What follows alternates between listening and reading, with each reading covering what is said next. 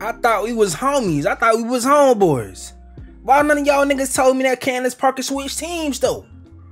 I thought we were as Boone Combs. Nigga, the fuck? I mean, that's a tall lad ride to ride, but sometimes you want to keep in the back of the mind that it's possible to actually ride it one day. So when y'all niggas was gonna tell me? This is all jokes. I don't want to get choked out by my lady. I'm just playing. But Candace Parker has revealed that, I don't know if this really a reveal, but she reveals her wife is pregnant. And seeing this was news to me.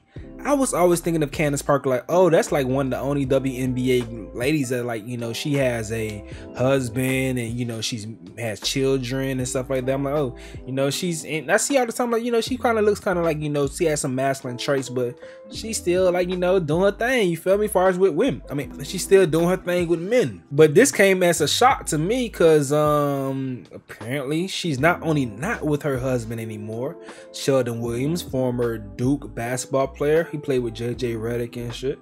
But she is married to another basketball player, and they are expecting a child to come in the future.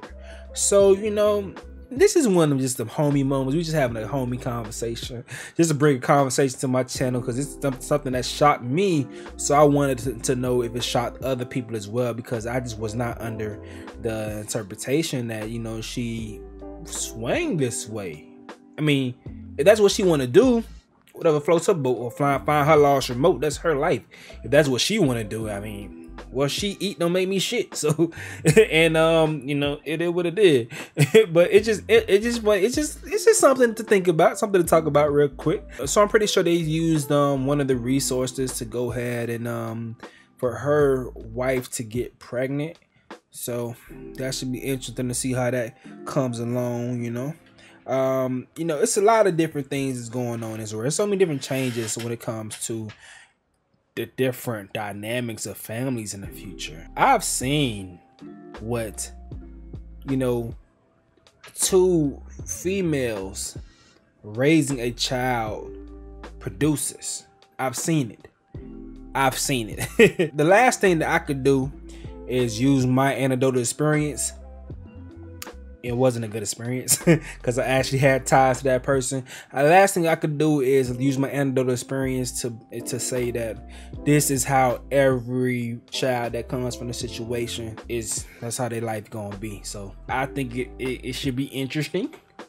I hope they have some men around to be able to be there, because, you know, you do need that perspective of in the house. So I think you do need that perspective around somewhat, because when it comes to, you know, seeing that, you will want some type of representation. If their child does not turn out like them, you still want some type of representation. I don't know, it's just so unique. Like, it's so many unwritten rules, because the world, we still like are living in the times where things are developing, like so many different perspectives, so many different ways and walks of life is still developing. So it's just so interesting to me. Like, you know, at some point in time, I guess people gonna get it right and find a perfect balance of doing things. But what is perfect balance? I mean, what is right? You know, one thing about life that's so interesting, you don't know you lived it right until you're gone. And from that point, who's really the judge, you know?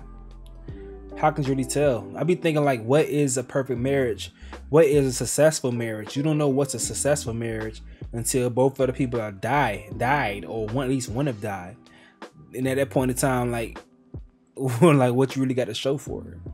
So it's so many like different things when you really think about shit with life, like what is right. And we can use some people that are religious, they can use that as their moral compass, but at the end of the day, we don't really get to see the grade that they receive from the life that they lived.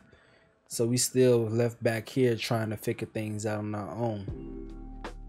So for me not to make my life too complicated worrying about what other people have going on, I try my best to like walk my own walk at the best I could, and focused on, you know, what my moral compass is. You know, I always talk about the idea of integers. I don't know, for some reason that sat with me a lot growing up in school, because I always reference that shit. But as far as like the integers, like what my 0 is, my 0 is here, and sometimes I may go -4 or +6, but I always have my 0 here. That's my 0, and I try to just focus on my 0. And I only care about somebody else's 0 unless when I have to actually interact with them. Candace Parker, I doubt I ever have to really interact with her. So her 0, don't really care what her 0 is. But, you know, that's so she can live her life wherever she want to live her life. Shouts out to her and her child that she's expecting. I hope the best for them. I hope, you know, this sparks a mature conversation. And, you know, I'm trying to grow. I'm trying to grow, people. I'm trying to grow. I appreciate y'all for listening to me talk and you know, be transparent as possible, as much as I possibly could be. I'm gonna fuck up out of here, though. It's your boy Stacy, and I fuck with you. Why? Cause you fuck with me.